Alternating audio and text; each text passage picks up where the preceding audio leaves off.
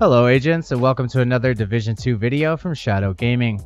Today I got another build video for you guys, and I think this is the best Hunter's Fury build you can put together in the game right now. I've been running this gear set since the day it dropped when TU11 came out and making all sorts of variations to it, and I think I landed on my favorite version of the new Hunter's Fury gear set. But before I get started, if you enjoy my content, please consider smashing those subscribe and like buttons below, and check the pinned comment below for links to my Discord, Shadow Crew clan on all platforms, and further support for my channel. I make daily dedicated Division 2 content, and I hope you enjoy it. Thank you, agents. So let's get started with the specialization first. I go with the gunner spec because of the 10% armor on kill. That goes perfect with the 20% armor on kill as well as the 100% health on kill from the Hunter's Fury gear set.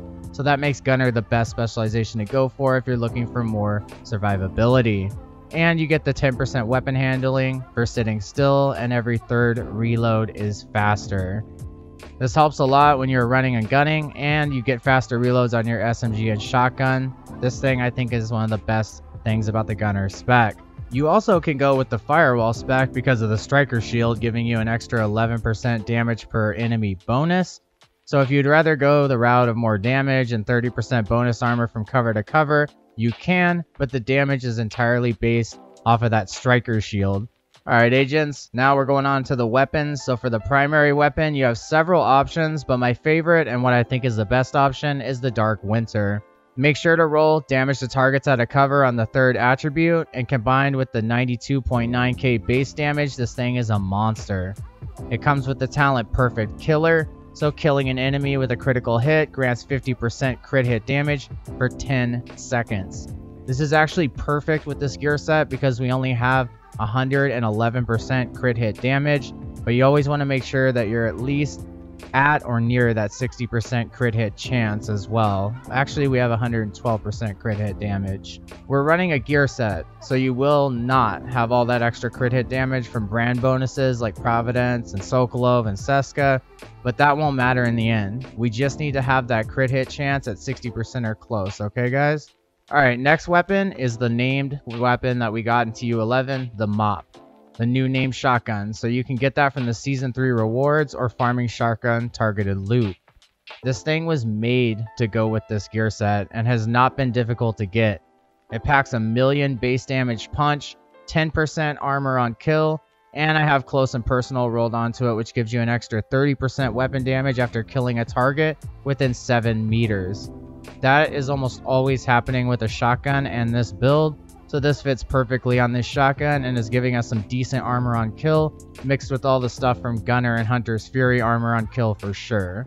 As for the pistol, it really doesn't matter. We never use it, so you could run the Liberty like I am, or whatever else you want. Alright, now onto the gear. So let's start with the mask first. I'm running a 4-piece Hunter's Fury set, so I chose for the 4 pieces to be the mask, the knee pads, the holster, and the gloves. These all have weapon damage rolled onto them as the main core, and crit hit chance and crit hit damage where I need it. So basically right here I have crit hit chance, crit hit damage, and so far I haven't been able to find one with crit hit damage right here, but I would put crit hit damage right here of course, and then crit hit chance here, as long as it's enough to get me to that 60% crit hit chance cap on the SMG, and then hopefully close to 50 on this shotgun as well. Alright, so now on to one of the most important parts of this build, my Sokolov backpack. This thing used to be difficult to find, but with the new rainbow loot fix and the waiting being more in our favor now, just farm Sokolov and this shouldn't take too long to find an all red Sokolov backpack. Of course I run weapon damage, crit hit chance, and crit hit damage on it, and it gives us that 10% SMG, which pairs perfectly with the 15% SMG damage we get from the Hunter's Fury set. But for the talent, I use Versatile. Amplifies total weapon damage for 10 seconds when swapping between your primary and secondary weapons if they're different. We're using shotguns and SMGs, so we get an extra 35% weapon damage as long as you're within 15 meters of the enemy. Now 15 meters is quite a far ways from like 10 or 5 meters like Intimidate and Adrenaline Rush have you doing. So remember, if you want, you can run Intimidate and Adrenaline Rush, but I personally enjoy this one so much more. So this is what I recommend highly. Alright, so on to the final piece of gear, the chest piece. I run the Badger's Tough named chest piece 0Fs with Perfectly Unbreakable.